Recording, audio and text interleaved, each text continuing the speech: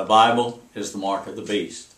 Now today I'll tell you about this ministry. As far as I know, this is the only ministry on earth that's authorized by Jesus. See, they say this is the authorized Word of God. That's not, that's an idol.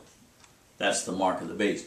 Now I want to tell you about this ministry so that you'll understand what's going on in the world. See, the Bible, God has lost sovereignty over His own Word, because the devil's got his word now. When they made up this golden calf, they took away God's power over His own word. Now, in the Quakers, you know, they came out and they said it's the light of God that's in you.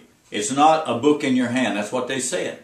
And they said we have a more sure word of prophecy, and that's the Holy Ghost in us, not a book in your hand, you see.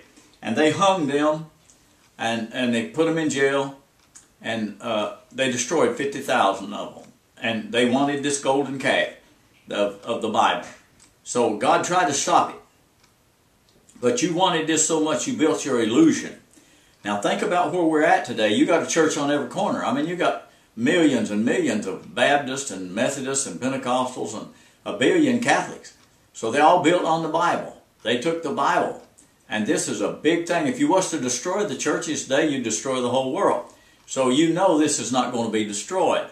There's going to be a few of you, heed this warning, and you'll come out and serve God in truth. A lot of you serve Him in secret because you can't even stand up anywhere and say this is the mark of the beast or tear one of these things up. Because I've done it and they run me out of town, you know. And just a few of them a while back, this great leader they had led them out to California, and they got them some signs and put up and said the Bible is the mark of the beast. And they attacked them, and the great leader hid behind the bathroom. So you see, this thing is powerful when you get out there. They don't know what it's got. The only way you can do it, the door open to us today is a computer. I don't know how much longer it'll be open. But I've been doing it almost 5 years, and this year will be 45 years. This month, at the end of this month, I got this message in 1970 in the springtime. And it's been 45 years I've had this message, the Bible's an idol. Now, I've been in the gospel 51 years this spring. God called me in 64.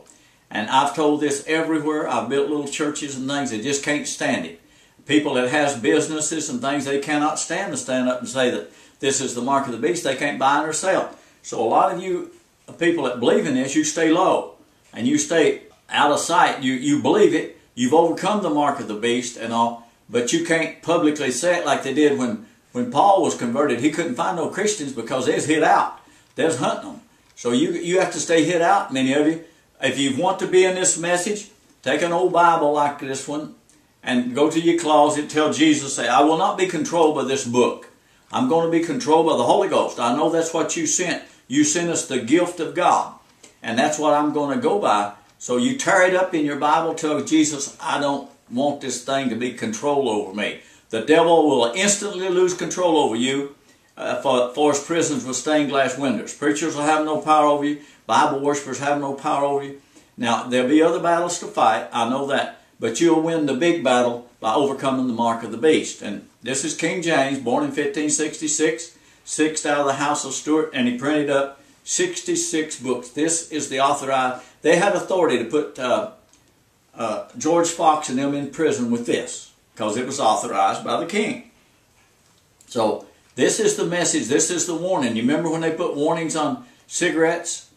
J. Edgar Coop, the Surgeon General of America, put it on there, said it may cause cancer, and then they put it on there that it would cause cancer. Back when I was a boy in the 30s and 40s, everybody smoked. I mean, 60, 70, 80% of the people would smoke Camels and Lucky Strike. Today it's down to about 30% because they put a warning on it. See, well, I'm putting a warning on this thing. You take this, and you stand before God, you're going to be bitter. You're going to be in serious trouble when you do that. Because this is the mark of the beast. It's not the Word of God. And they've put it. Now, a lot of people, I don't know how this got started. I told people, I said, John came and taught me spiritual things. He appeared to me. I was in my tent meeting in South Carolina. And he came, and I said, who is this? And it was man from the past. You could tell the way he's dressed and his beard and everything. And he said, this is John. He will teach you spiritual things. So I learned spiritual things from John. I learned about Azusa Street, about Constantine, about Queen James, and Azusa Street. I learned about all these things because he would teach me, and I would know, and I've told him so many times that the Bible, Matthew, Mark, Luke, and John, is Old Covenant. So many things. Timothy was a Jew. Stir up the gift of God in you, Timothy. Neglect not the gift dwelt by the Holy Ghost in us. That's what keeps us. Bible worshippers can't even answer these questions. And it's been over and over and over. I've taught and taught and taught. But this is where this ministry is.